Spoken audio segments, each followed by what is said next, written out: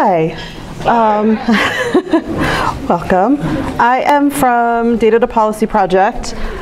So I work out of the Auraria Library, which is in Denver, Colorado. We are a sort of central campus in downtown that serves 3 institutions. So we have 2 universities and 1 community college on campus. And the Auraria Library provides services for all 3 of those schools. We do research support services, institutional repository stuff, data management, visualization, GIS trainings for students and faculty. So that's kind of how we ended up creating this project. And the project I'm going to talk about is the Data to Policy project.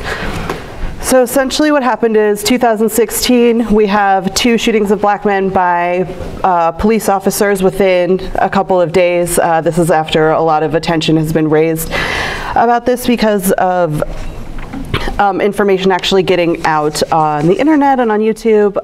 Basically, because this is a central campus with a really diverse student population because of the multiple institutions, there was an event where students could kind of talk about it and talk through their feelings, kind of create a community where students could talk to each other. And what came out of it is that a lot of students wanted to do something and they had no idea what to do. They had no idea how to go about creating change. They didn't know where to look. They didn't know what the tools were.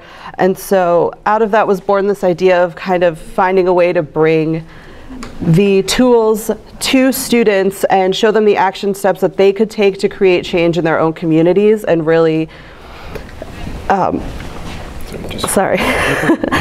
expose them to those things, empower them to use them, give them an opportunity to try it out so that they could go out in the world and actually do this themselves.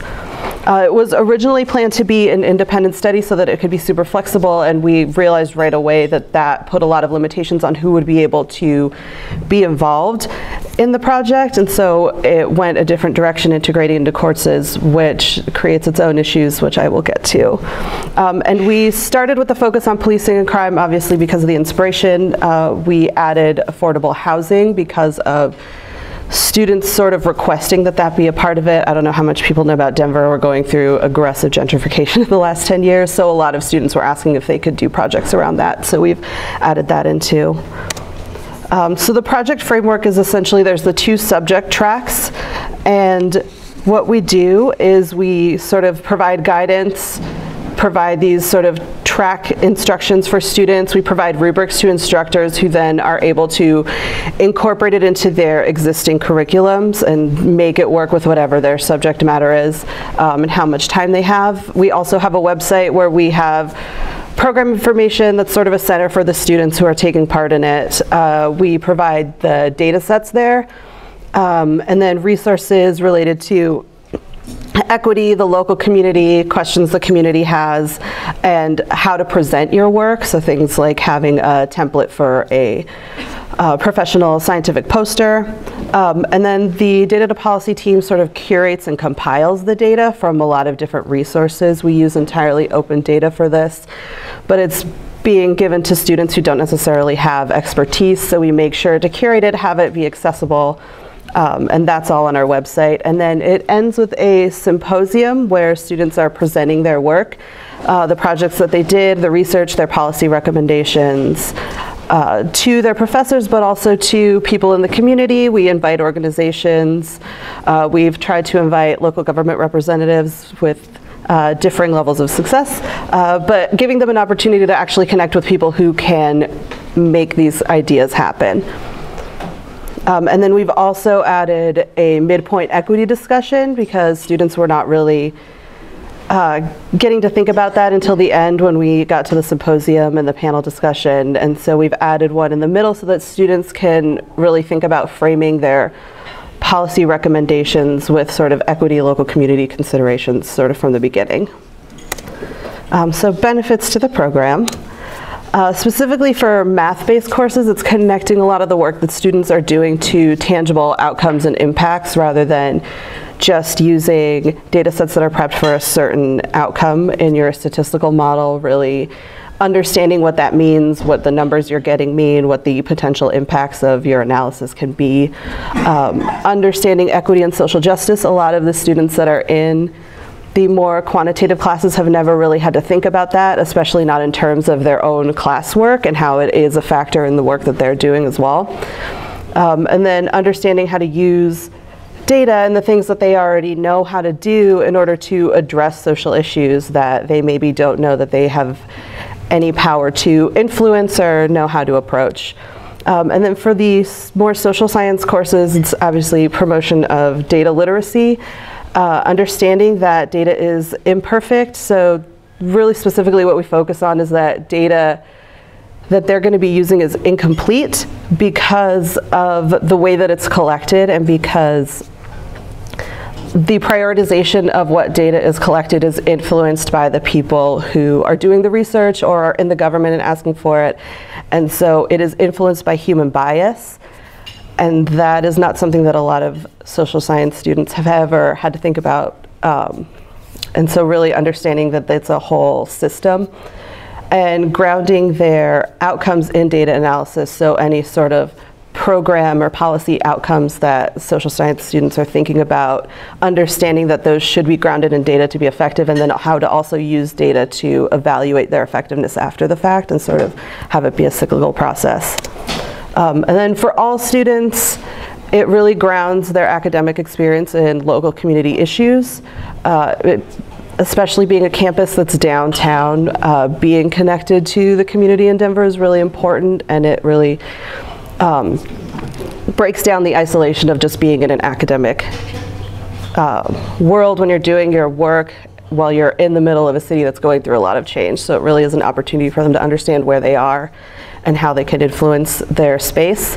It's obviously a huge opportunity for interdisciplinary coursework. We're working on pairing classes, doing one quantitative and one qualitative class together so that students can support each other.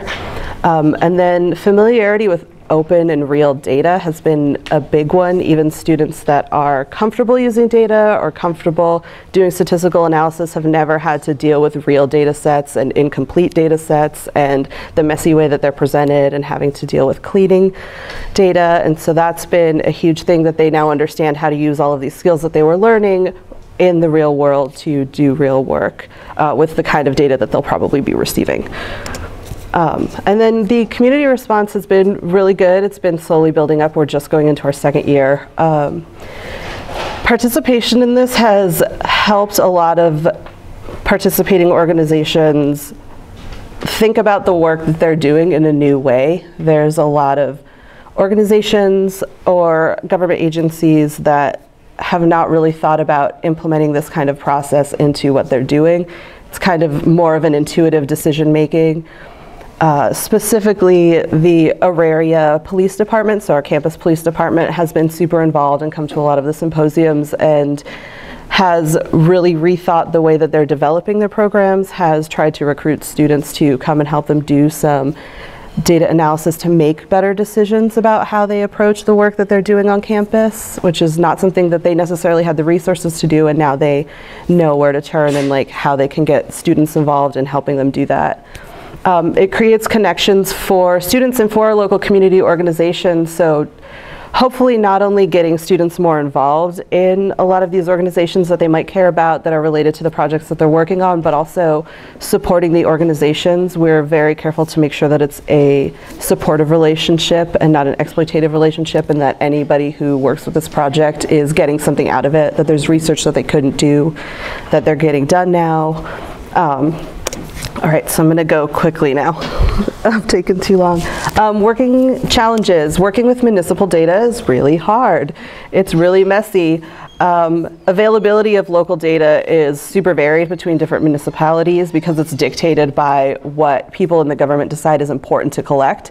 So there's a lot of holes, there's a lot of stuff that's not there. That provides a big opportunity for students to identify those holes and incorporate it in their projects, but it definitely makes it harder. We also have to curate it because there's such a range of experience with students, making sure that there's stuff that people who've never looked at this before can use, that's really simple for them to use, and making sure that there's stuff that's a little more challenging for some of the more advanced students. Integrating it into courses is its own thing. We try to provide a lot of support for faculty, making sure that it can work with their curriculum, making sure that we are supported, recognizing that the faculty is usually in a position where they have expertise in one area and we're asking them to introduce something that they're not necessarily familiar with, so making sure we have the tools and the support and the trainings to help them walk students through either the statistical analysis or the policy side, whichever they're less familiar with. So I'm going to go through this quickly now. Developing equitable policy has been a huge problem, especially in the early stages when it was a lot of math classes and a lot of students that had never thought about equity in their work at all. We were getting a lot of weird policy suggestions and realized that we had to provide that framework and that scaffolding for people to understand the history of the social conditions in the community, of the policy that existed, of the influence that that policy had on the different communities, so that they could have a better understanding of how to use these tools to address those issues and not sort of work in a vacuum of, we found this and we think this and now we think that more people should get married. And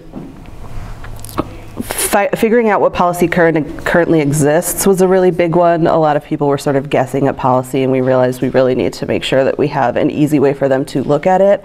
And that's a really specific language to learn, and a lot of these students have never looked at an actual local municipal policy before. So creating buy-in is really important, kind of what we talked about before, making sure that communities understand that this is beneficial to them and not just a benefit to the students. Making sure that instructors understand that we will support them and that this can add an extra layer to the things that they're already doing rather than just being a burden on changing the way that they're teaching classes. A tangible application of their skills, hopefully getting students more interested in what they're doing, understanding how they can really use this to change things in their lives and their communities and where they live. And replicating the program is kind of, the way that it was designed was to be a local focus, so it's intended to cater to whatever your local concerns are, use local data, whatever's available, variations in availability, provide an opportunity to talk about what would be useful, why that data doesn't exist, who's deciding what data is collected, and really, so whatever is there and whatever is not there still gets students to think about data in this more nuanced way. Integrating it into courses versus doing an independent study, it can kind of go either way. It's super flexible. It's designed to use the strengths of whatever discipline the students are used to in order to understand this new thing, whether that be students who are comfortable with math or statistics or data now understanding social issues, or students with social issues understanding how data influences those issues that they're used to talking about. It's very flexible and going either way, and it's really helpful in understanding how the whole thing works together. And that's it. Questions?